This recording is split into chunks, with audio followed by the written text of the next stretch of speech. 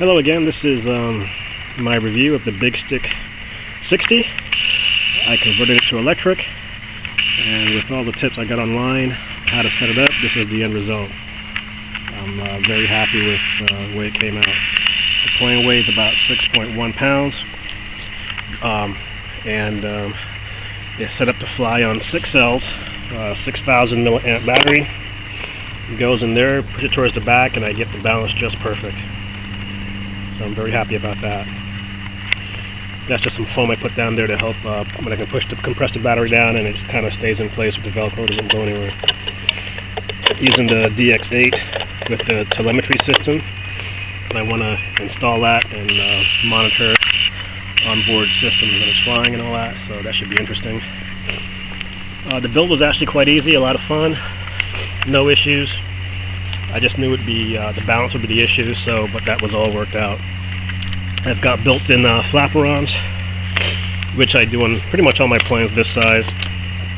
Definitely helps slow them down when you need it. And of course, different rate settings for high, low, etc. It's a big, nice, pretty plane, and I can't wait to get it up in the air. Let me just kind of pop this off real quick.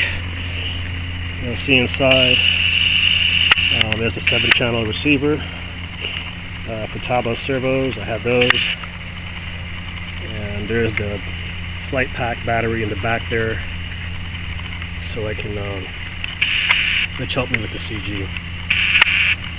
Sorry about the focus, this isn't the best camera, but kind of get the idea. Other than that, a lot of room.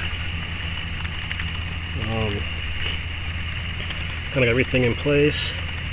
I use something called shoe glue. I use that to hold all my wires in place and like the battery back there in place, and I actually enjoy using that stuff. It works really well. And that's pretty much my quick review of the Big Stik 60 converted to electric.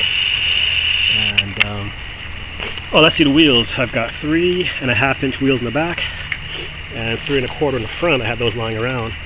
I'm using a 1410 prop. Of course, the issue is clearance, so hopefully that clears it okay. Looks like I have about maybe an inch clearance off the ground, so that's why I put the bigger tires on there. And plus, you land on, you don't always have a nice smooth runway to land on, so that helps. Anyway, thanks for watching, and I am looking forward to getting this thing in the air. Thanks.